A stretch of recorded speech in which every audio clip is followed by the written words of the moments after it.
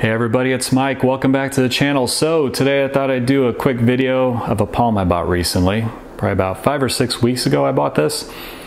This is a Majesty palm, also known as the Ravenea Rivularis. I believe that's how you say the name. And it's actually several of them here in this pot. It's about 5 or 6 separate palms all grouped together in a pot that is just way too small. I'm going to have to transplant this pretty soon because it is quite root bound. Now, I didn't really know much about these palms. I did see them around. I know people were growing them indoors, but I just kind of had it in mind that these were a pretty simple palm to grow and pretty hands-off. I found it at the local Home Depot here in Northeast Texas. It was the last one they had. It was like 20 bucks, so I thought, yeah, I'll pick it up. And decided to come home and do a little research on it and realize that these aren't really the best choice for indoor applications. Now, these palms like a lot of moisture, light, and heat. And in most indoor situations, temperature isn't really an issue as long as they're getting enough light. But indoor air is pretty dry. So what some people will do is they'll put them in, say, a bathroom or a laundry room, just somewhere where the humidity levels are regularly a little bit higher. And some people also use a rock tray, which is just a tray with a layer of rocks in it.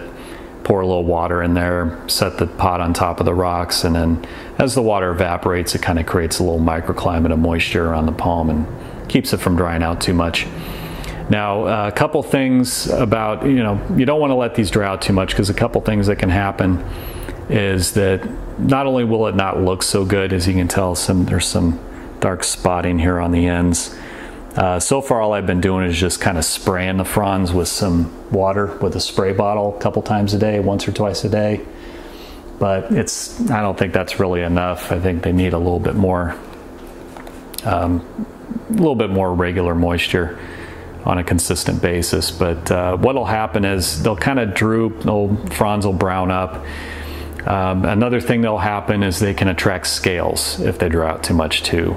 And what those are is they're these little bumpy bugs that'll just kind of attach themselves to the back of the fronds and pretty much sucks the life out of the palm. So I would say if you want to grow these indoors, keep that in mind. They will need to be regularly fertilized. Regular liquid houseplant fertilizer should work just fine. What some people will do is just mix some fertilizer in with some water. And then that way, each time they water the palm, it's actually getting fed at the same time. So, it kind of kills two birds with one stone. You really don't have to think about it.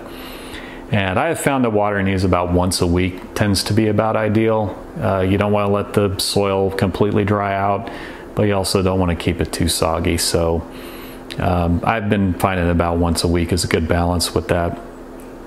So those are a few things to keep in mind if you do want to grow them indoors. Your best bet is to grow them outdoors. If you live in an area where that accommodates these, I would say go that route. They will take most zones 9B and above, as long as it's not in too dry of an area, like desert, arid climates, because they do like the moisture. So yeah, I would say do that. Don't keep it in really harsh full sun.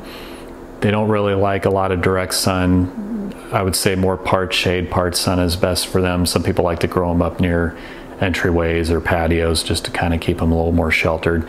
But they do like a lot of indirect light, so I would keep that in mind. So I don't know. We'll see how this goes. I'll keep you guys updated on how it does over the next several weeks, but it'll be a challenge. And do I regret getting it? Not really. I'm up for the challenge. I'll see how it goes. And it'll be a nice little